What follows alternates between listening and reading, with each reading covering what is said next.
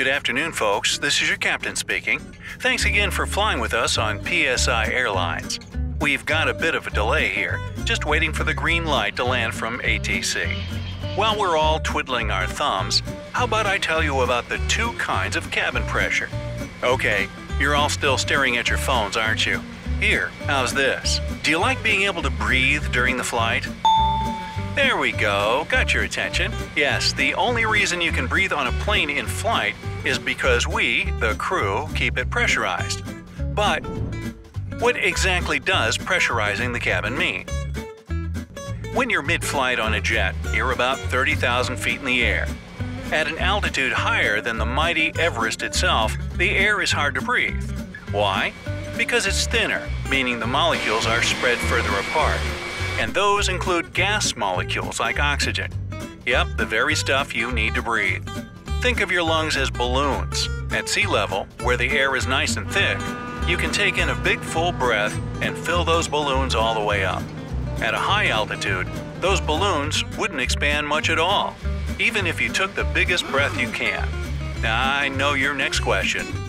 Why don't aircraft just fly lower? Well, small planes and helicopters don't fly as high, and they don't require pressurization. But they also don't fly as fast or over such long distances. Those big airliners that cross the ocean and save you time on trips, they like to fly high, much higher than the 10,000 feet threshold. Higher than that, and cabin pressurization becomes a must.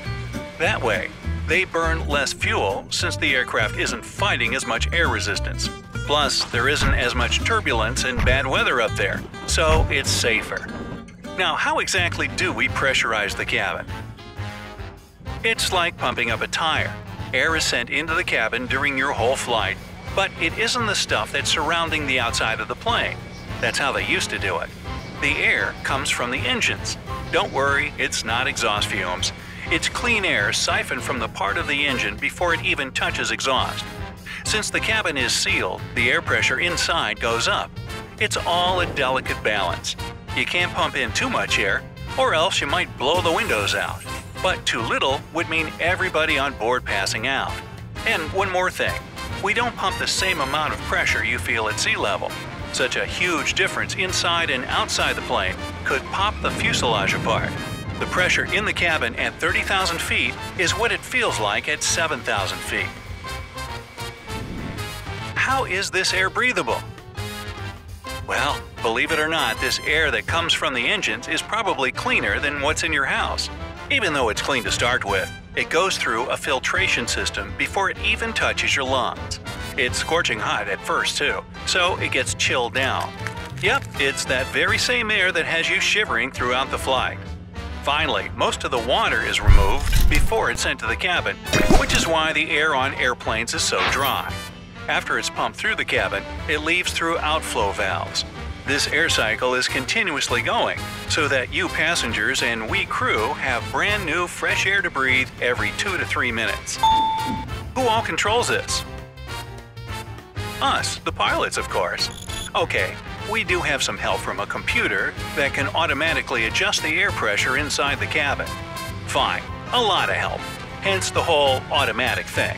But I do have controls on my instrument panel if I need to override the robot or control the cabin pressure manually if the system fails. What would happen if the cabin wasn't pressurized? Well, as I mentioned, breathing would be a real chore. You'd try to take air into your lungs, but it just wouldn't have enough oxygen.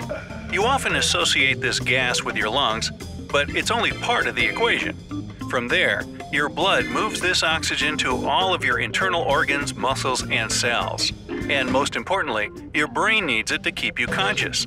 If the body isn't getting enough oxygen, it could lead to a condition called hypoxia.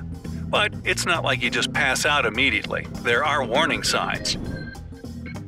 And what are the symptoms of hypoxia, you ask? Well, it's not fun, that's for sure. You'd feel nauseous, dizzy, short of breath, sweaty, and disoriented. Another sign you can look for in yourself or fellow passengers is constant yawning, although I'd recommend looking for other red flags if you see someone yawning. They might just be bored and tired. By the way, the cabin is kept so cold partly to keep people from passing out. So next time you feel a rant coming on about the temperature, try to understand that the crew and I have your best interest at heart.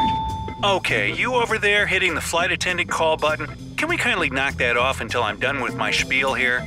I'll make sure you get some extra pretzels and a Diet Cola. Thanks, pal. Alright, what if the air pressure does get too low inside the plane? This would only happen in an emergency, like if the air pressure dropped so fast that the computer couldn't fix it, or if the computer wasn't working for some reason. But this situation is exactly what those oxygen masks are for. The flight attendant just talked about it. Were you paying attention? If the cabin loses pressure, the oxygen mask will drop from the ceiling. This is when you should put the mask over your nose and mouth, tighten the strap, and breathe normally, as the pre-flight safety demonstration normally goes. How does air pressure work during takeoff? Well, before I get this plane up in the air, those outflow valves I mentioned earlier are open. Once everyone has boarded, I set a cruise altitude with an air pressure controller. As the plane is climbing during takeoff, those outflow valves automatically close, and the cabin starts filling with air. By the way, this is why your ears pop, because of the pressure difference. Grab a piece of gum or candy, it'll help. Think of setting the cruise control in your car. You don't feel yourself going faster because the increase in speed is slow and steady. It's the same on a plane. It takes around 20 minutes to reach 30,000 feet, so the air pressure rises steadily with you. Alright, what about landing? So, all that goes the other way around. When it's time to start descending, we pilots set the cruise altitude to the altitude of the airport we're landing at. The cabin pressure goes down at a safe pace so that no one gets hypoxia.